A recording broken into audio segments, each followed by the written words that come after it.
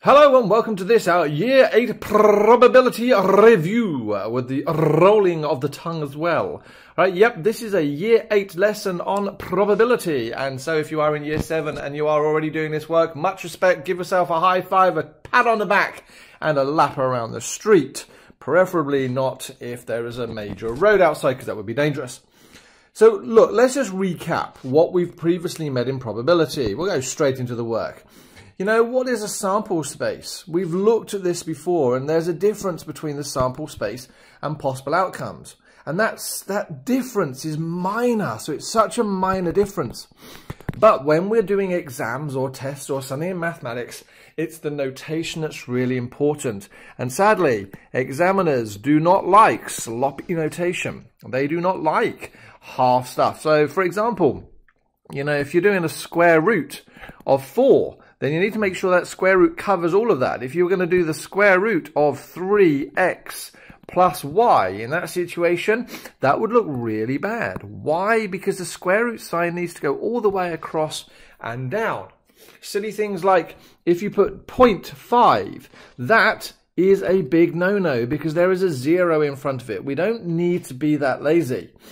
You know, we're going to recap in this lesson what the PR of 4 means, right? And so, as I say here, by the end of this lesson, hopefully you'll be able to list the possible outcomes, list sample spaces, find out the events of, or the probability of events happening, and this really important word in probability of events not happening. Ooh, so let's make a beginning. So, we've met this before and we'll just do a quick recap, but what are the possible outcomes from flipping a coin or tossing a coin? Well, possible outcomes just need to be a list. And so if we think about a coin, what do we have? We have a head and a tail. And ladies and gentlemen, that is it for the possible outcomes for flipping a coin. All right, let's ramp it up a bit. What about the possible outcomes from rolling a die? Well, how many outcomes are there from rolling a die? Now, this is interesting because the question hasn't been overly specific. Now, if it doesn't say, we would generally assume it is a 6-sided die and that is fair. Now, remember, what is the opposite of a die being fair? Well, a fair means that there is actually the same probability of all of the numbers happening on that die. And if we were going to draw a table, let's imagine we're going to draw a table here. And then what are the numbers we could get on a die? There's numbers 1, 2, 3, 4, 5, and 6. So if we were going to look at the probability of rolling a 1 on a standard die, it's 1 out of 6. 2, 1 out of 6. 3, 1 out of 6. 4, 1 out of 6. 5, 1 out of 6. 7, 1 out of 6. And what do we notice about all of these probabilities? They are the same. Yes, they are the same, which means that it is fair. There is an equal chance of getting each of those numbers. Now, what about a die that is not fair? Well, in maths, we have a special name for something that's not fair. And so if we have the numbers 1, 2, 3, 4, 5, and 6 again, and let's say this was, oh, I don't know, 1/3 and 1/6 and 1/6 and, oh, I don't know, 1/6. And then this would be 1/12 and 1/12. Now, in this situation, it would appear that it is more likely that it's going to fall on a 1 than any of the other numbers. And in this case, this dice would be called biased.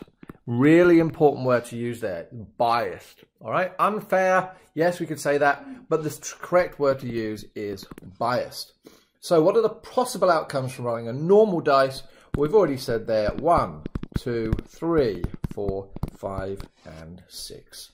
Now, if we remember with things called sample space, what is a sample space? Well, a sample space, as far as I'm concerned, or as I teach it, is effectively a list of possible outcomes, that are separated by commas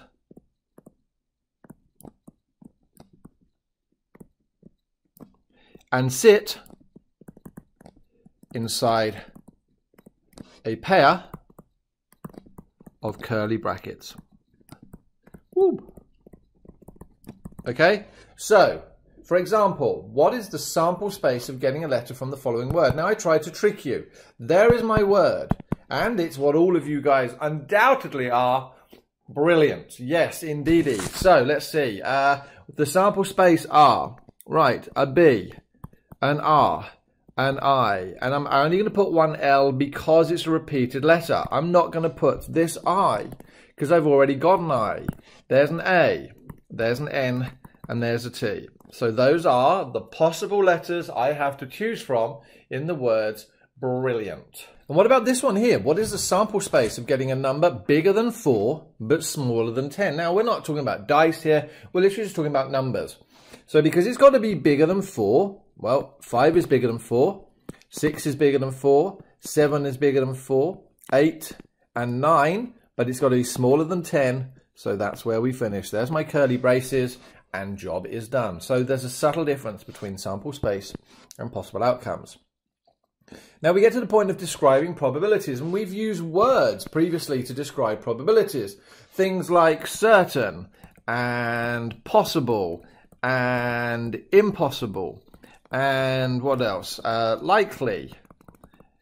Right? These are all possible words we can use to describe probabilities, but that's a very year 6 thing to do, all right? Year 6, we're better than that now. We can use fractions, we can use decimals, and we can use percentages. So fractions, we can use decimals and percentages to talk about probabilities, right? But to be able to do this, we sort of need to know, roughly speaking, what the limits of that is. And as I say here, we can use a scale from 0 to hero. Hercules, Disney movie, love, love, love, love.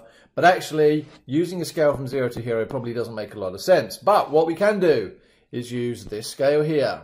And what does that mean? Well, we have 0 as impossible and 1 means certain. So that means all values for probabilities fall between the numbers 0 and 1. So does that mean we can have a probability of 1.2? Nope, that wouldn't make any sense. What about a probability of -6? Nope, that doesn't make sense. And if any lessons you do, you get those type of probabilities, then as far as I'm concerned, big frowny face because the chances are you've probably done something wrong. Halfway between that is evens, all right, which basically means even chance. And then if we think about all these probabilities up here, they're more likely. And if we think of the probabilities down here, they are more unlikely. So we can use those numbers to go between 0 and 1 to help us do probabilities. And what a great couple of questions we have here. Now, these questions have come from the Cambridge Essentials textbook series, and there is no wish for me to actually infringe copyright. I just thought there were some really, really good questions. So the following events are shown with their probabilities. We have event A has a probability of 0. So A has a probability of 0. Event B has a probability of 0.9. Event C has a probability of 1, and event D has a probability of 0.5. So if we go back to my little diagram here, A has an a probability of 0. 0 is here. B is 0.9, which is sort of more up here. C has 1, we like that, and D is here. So having now sort of written down our probabilities, let's see what the questions want. Which of the 4 events is most likely to occur? The one that is most likely to occur has to be the one that is closest to the number 1. And as it can include the number 1, that to me would suggest that C is my correct answer, because you can't be any more certain than certain. Which of the 4 events is sure not to occur, i.e. is impossible? Well, an event of 0 means it's fairly impossible. That's A. Which is more likely, event B or event D? So event B is at 0.9. Event D is at 0.5. Well, I think the closer it is to 1, the more likely it's going to be. And 0.9 is certainly closer than 0.5. So that would give me B. And which event is certain to occur is actually C. And one last question before we move on to a really funky piece of maths. The letters of the word piano are written on 5 cards. So let's draw a picture. 1, 2, 3, 4, and 5. And there's my P, I, A, N, O. And there's nothing wrong with drawing a diagram. And 1 card is drawn at random. Okay, list the sample space. Well, there we go. The sample space, squiggly brackets, P, comma, I, comma, A, comma, N, comma, O. Find the PR. Now, what does this PR remember? What does that mean? Do you remember? It means nothing more than find the probability. And probabilities can be expressed as a fraction, as a decimal, or as a percentage. And the question will generally tell you what it wants it to be. If they don't give you it, you're always best to express it as a fraction. And so, how do we do this? Find the probability, and looking inside the bracket tells you what it's looking for. The letter A is chosen. So, question, how many A's are there? Well, as far as I'm concerned, there is one A out of, remember that divide sign means out of, and there are 5 cards to choose from. What about the probability a vowel is chosen? Well, vowels are A, E, I, O, and U. So, where are my vowels? A is a vowel, I is a vowel, and O is a vowel. How many does that make? That makes 3 out of how many in total? 5. What about the probability a consonant is chosen? Well, consonants are everything that are vowels, and there are 2 of those out of 5. And the probability that the letter chosen is not an N. So what we do is we see how many letters are not an N. 1, 2, 3, 4. 4 letters out of 5. Wow! Now, that word we used a moment ago, the letter or the word not, is actually really, really important in maths. Why? Because maths is a big fat trick, and sometimes questions will be easier than we think. So, if we actually know that there are 2 events, there are 2 outcomes for a particular probability, all right? Then we know that actually each probability, each of those probabilities, when added together, I can't spell added for some reason, will always make the number 1. Now, why is that? Well, remember, in probability, the number 1 means that it is certain. It is certain to happen. And where we have only 2 outcomes, and so for an example, we have the probability of heads or tails for a coin, we know that if we don't get a head, that obviously we're going to get a tail. So if I told you the probability of getting a head was a half, hopefully we would all know the probability of tails was equal to a half. Why? Well, we know that for a standard coin, the probability of getting a head is a half, which would mean the probability of getting a tail is always also a half. Now, you guys may be looking at it saying, well, yes, because we know there's 1 head out of 2 and there's 1 tail out of 2. But what happens when you add a half and a half? Well, a half a cake and a half a cake added together gives you a whole one. OMG. Well, it has to be 1 because it's certain for a coin that I'll get either a head or I'll get a tail.